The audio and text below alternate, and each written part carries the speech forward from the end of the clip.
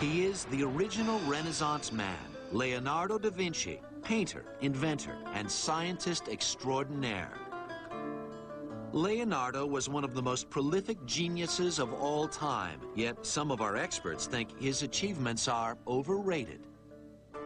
Leonardo da Vinci, whom you have in your list, is a wonderful mind, a wonderful figure, someone who we all admire, but I don't think that he really helped change the world. I mean, I just think that having two Renaissance is kind of amusing, and no medieval, no Greek artists, for Pete's sake.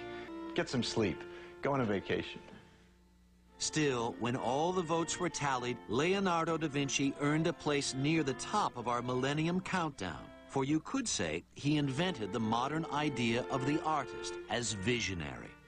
Leonardo was the illegitimate son of a peasant girl and a Florentine notary. But what he lacked in paternity, he made up for in curiosity.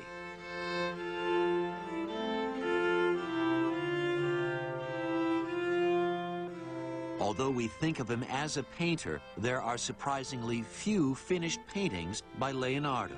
Yet his works, including the extraordinary Last Supper and the Mona Lisa, would have a profound influence down through the ages.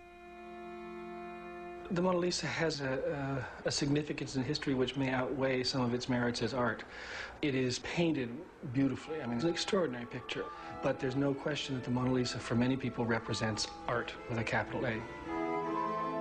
But Da Vinci's greatest contribution may have nothing to do with art, for as a scientist, he towered over his contemporaries. He was ahead of his time in engineering, anatomy, hydraulics, and aerodynamics, to name but a few.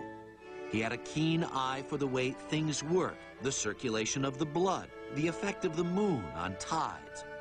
He designed literally thousands of things, from submarines to airplanes. Most were never built in his time. Tell your experts to get less tired. But they still inspire us today. A great deal of what we have of Leonardo is ideas, sketches, notebooks, unbelievably clear insights and observations of nature, aerodynamics, hydrodynamics. He invented the first helicopter on paper but didn't make it.